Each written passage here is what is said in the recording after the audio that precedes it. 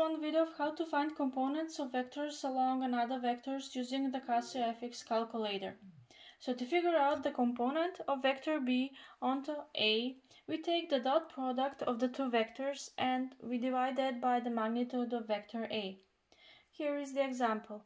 Find the component of vector B onto vector A.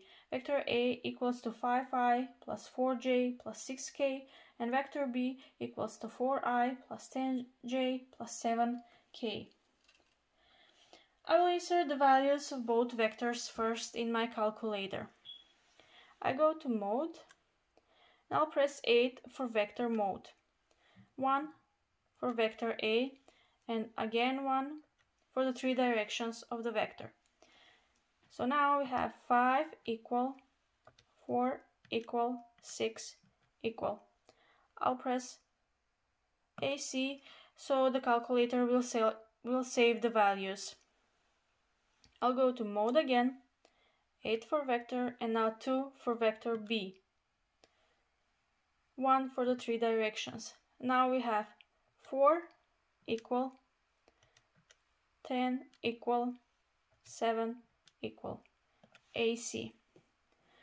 What I'll do next is I will insert this formula in my calculator. I'll open the parentheses first. Now I'll press Shift. This yellow key here is used to access each of the yellow options above each key. So with Shift pressed, I'll press 5 for vector. And now I will press 3 for vector A. Next, we have a dot product with vector B. So Shift again, 5. Now you see 7 for dot. Shift again, 5, 4 for vector B. Close the parentheses. Now I will divide with the magnitude of vector A. To find the magnitude of a vector, I will use this absolute key here. So divide.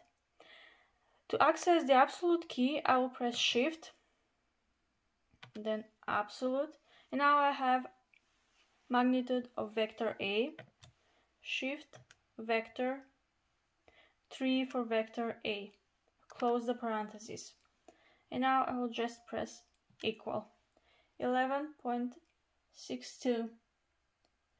That is our component of vector B along vector A. Thanks for watching.